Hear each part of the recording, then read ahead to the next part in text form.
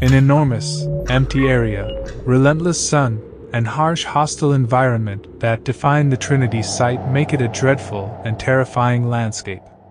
Only the occasional cactus or rock formation can be seen in the miles-long desolate wasteland, and the sun's shimmering heat cruelly beats down on the parched, cracked earth. The place of death and destruction, where only the toughest and most resilient species can survive. It was here that the most important event of the 20th century took place. At exactly 5:29 a.m., July 16, 1945, in the New Mexican desert. After years of labor and billions of dollars in investment, the world would be changed forever.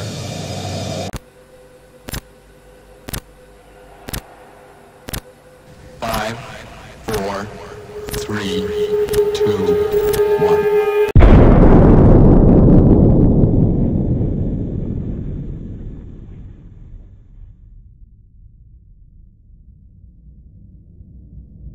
Now I am become death, the destroyer of worlds. J. Robert Oppenheimer was born into a prosperous family on April 22, 1904, in New York City. He was the second of 3 kids and was raised in a sophisticated and academically challenging setting. Both of his parents, Ella Friedman and Julius Oppenheimer, were of Jewish ancestry and placed a high value on education. Oppenheimer excelled in his academics throughout his infancy, and had an early knack for science and mathematics. He went to the ethical culture Fieldston School in New York, where he excelled academically and shown a passion for physics. He continued his academic excellence at Harvard College, where he received a summa cum laude degree in chemistry in 1925. Oppenheimer left for Europe after receiving his diploma to further his studies at the University of Göttingen in Germany, where he eventually received his PhD in physics.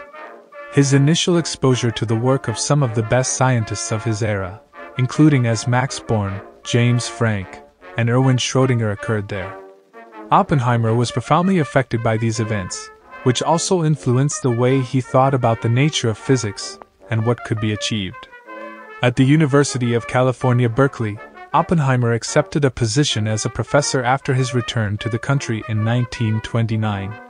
He made a name for himself as a smart young physicist right away, and his status as one of the most promising scientists of his time soon followed. He put in a lot of effort, contributing significantly to the field of quantum mechanics and assisting in the establishment of the principles that underpin our current comprehension of atomic science. Despite all of his achievements, Oppenheimer maintained a modest and quiet demeanor. He was highly regarded by his peers for his integrity, intelligence, and wisdom. He had strong moral principles, and he was dedicated about applying his scientific discoveries to improve the world.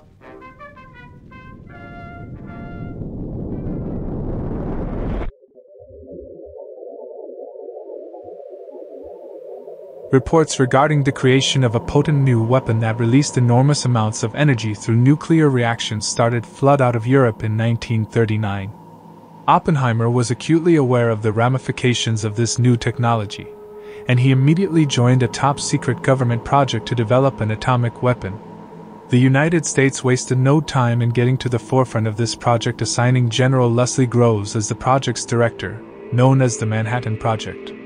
Groves was renowned for his excellent technical abilities, his effective and systematic managerial style, and mainly his capacity to complete tasks.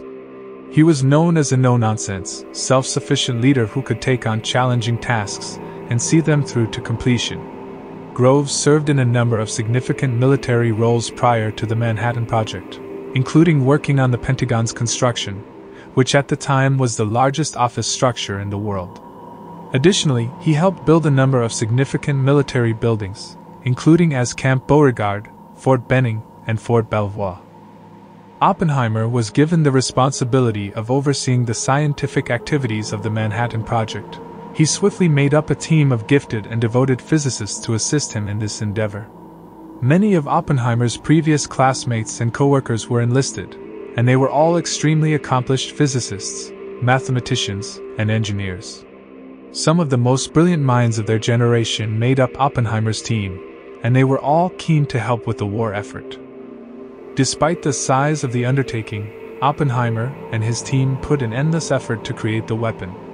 They put in an enormous amount of overtime, frequenting 7 days a week, since such a strong sense of urgency and duty was apparent. They were aware that the outcome of the war was in their hands, and they felt morally obligated to use their scientific knowledge to contribute to its swift conclusion. They experienced numerous difficulties along the way, but they never lost focus on their objective: to organize the vast scientific and engineering effort required to construct the bomb.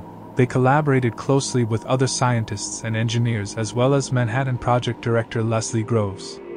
Oppenheimer and his crew remained steadfast in their dedication despite the strain and challenges, and their efforts eventually paid off after 3 years of tireless work. The world witnessed the first ever successful test of the atomic bomb.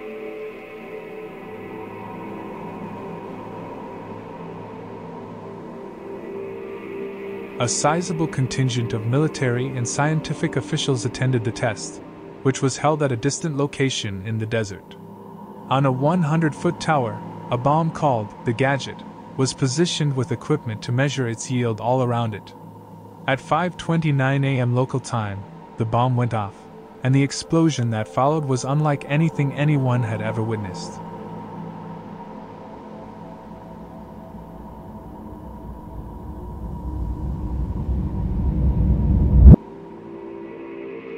After a powerful explosion that caused a massive mushroom cloud to rise into the sky, the Trinity Site test created an incredible flash of light that illuminated the whole desert.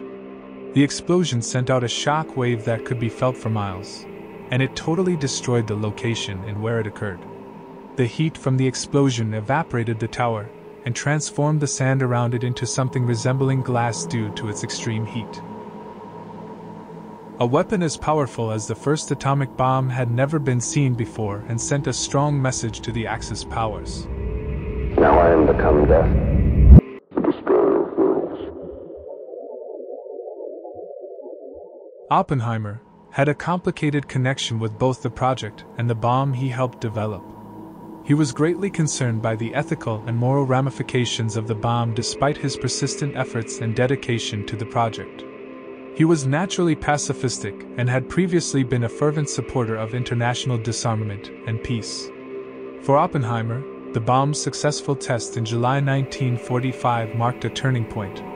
While he was proud of the project's scientific accomplishments, he was equally scared by the bomb's destructive potential and any possible negative effects. He became a vociferous opponent of the bomb, the ensuing arms race, and the creation of even more devastating weapons. Oppenheimer's fall from grace ultimately resulted from this battle, as he was at odds with the government and the military due to his outspoken opinions and resistance to further weapon development. His security clearance was revoked, and a scathing investigation followed. These events made matters worse between Oppenheimer and the Manhattan Project. Oppenheimer persevered in his advocacy for nuclear disarmament despite these obstacles, becoming one of the most influential voices in the field's history and creating a lasting legacy. The account of the Manhattan Project serves as both a reminder of the amazing accomplishments that humanity can achieve and a sobering reminder of why such destructive forces now have a place in our world. Thank you for watching.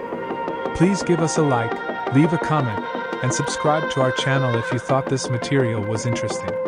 We value your support and are excited to continue providing you with intriguing tales. Discover the past to enrich your present. Until next time.